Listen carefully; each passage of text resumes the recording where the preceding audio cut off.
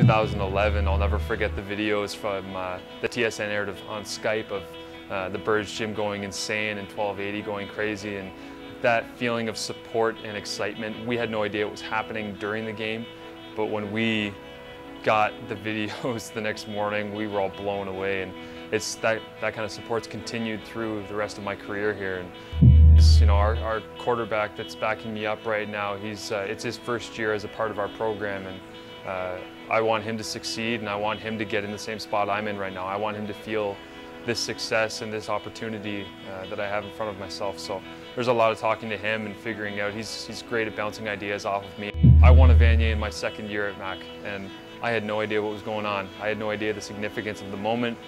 I was just blind to it, and I played as hard as I could, and we went and got that thing. So sometimes it's good for the young guys to have no idea what's going on because they play hard, and it's good for the old men like me to understand what's going on around us and really soak it in.